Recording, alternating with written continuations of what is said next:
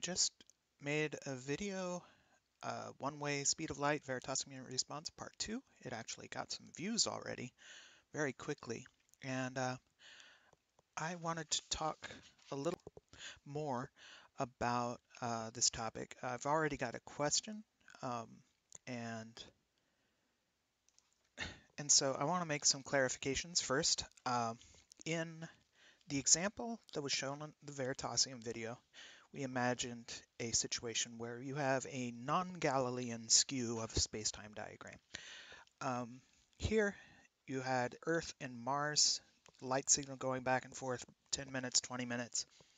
And in this situation, nothing actually happens. We move this part up, so we make the speed of light slow down on the way there. And so we moved this up to 0 minutes, minus 10 minutes. Oops, 0 minutes, minus 10 minutes. But nothing actually happened. 10 minutes, 0 minutes. That is very different sort of operation than what you have in a Galilean skew. In a Galilean skew, you do move the plane, or the time plane, horizontally. So it changes the x, delta x, over delta t, and so you change that so you have your observer. Maybe you are coming this way because you're stopped, and then you accelerate to the right. But it looks to you in this frame, let's see, everything went this way. So you were going this way, and then you turned and then you accelerated, but now you're stopped in your own reference frame. So something actually changed here, and it is your point of view. Your point of view has changed here. On the other hand, in this example, it was just arbitrary. There's no reason to have this sudden skew up like this.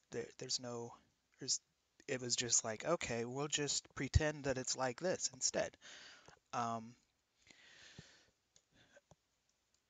In this one, nothing has changed either, because you have this guy here and this guy on Earth, this guy on Mars. They both remain stationary at the same time. But in this one, there is an acceleration, and something changes because the position was over here, and suddenly it becomes over here. All right, now, same thing in the Lorentz transformation. Something does definitely change when you these skew operations that happen here, when it comes in this way and out this way, but keeps everything on those lines, on the speed of light lines. Something is changing. You're changing your velocity when you make that happen. So it will, when you change your velocity, it does affect what you see. And moreover, what you see is going to be right along these lines here if you are here. That is because this is where the objects are that are along the path. Whatever object is here, let's say it's moving that way, you will see this event because it took the speed of light to get to here, and that's what you would see. And that's assuming that the one-way speed of light is constant. And but you can change these things, because clearly, if I accelerate one way or the other, as I said, things move in this way, things move out this way. So that brings us to Ask Mervik Bonson's question. I didn't mention the part about young and old galaxies. which was the original comment about, or am I just not understanding it properly? And I think it's a combination of I didn't detail it properly because let's imagine two different scenarios the of the universe. The first one, uh, all of the objects in it are stationary, and we are one of those stationary objects, and we take off, and suddenly we accelerate to the right. Now, these guys Lorentz contract together, and we end up in a situation where they're all moving to the left. And what do we see? We see particles along those angles. Here's one, here's one, here's one, and over here, here's one, here's one. And so you'll see these guys should be, that you're going toward are greatly spread out. These guys that you're going away from are bunched together. It's like the ones behind you have bunched together and are following you closely.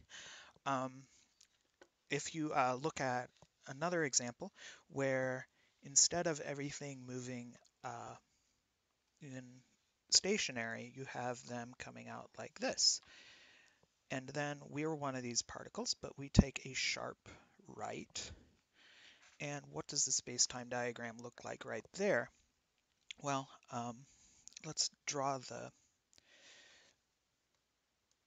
hyperbolas around that. Okay, so we'll be doing, we'll go this way, and this way, and this way, and this way, and which way are the arrows going? We want this to move there, so this one's got to go this way, and this one's that way, and likewise that one goes that way, and that one goes that way. So what happens to these events? Of course, they also will tend to spread out. Um, this guy down here moves way over here, and we end up with, we are living in a much older universe because the Big Bang event came down here, and from there you get that, and so you will feel like you are over on one edge of the universe or the other, and objects will be coming out like that. You'll actually be hitting things because you turn to the right. Those are the things you're going to be colliding with in the future until at a certain point, well, actually, unless you unless you turn again to match directions with the origin again, you're going to be hitting debris from the Big Bang the whole time. So anyway, but yeah, you would have an asymmetry in either situation, because you would look back at the edge of the universe in this situation, and one edge of the universe would be much, much further away than the other. Now, as far as young galaxies and old galaxies, that's kind of a difficult question, I guess. I mean, this line, from this perspective, looking back this way, would be towards the oldest galaxies in the universe, because they're the ones that have been stationary the whole time. And the guy over here would be younger than you. Yeah, it's hard to maybe do the math as far as figuring out or I'm not quite sure right off the top of my head how to figure out where you would see the oldest galaxies along this speed of light vector. But I do feel like there would be an asymmetry if there was a significant velocity change. Right. here.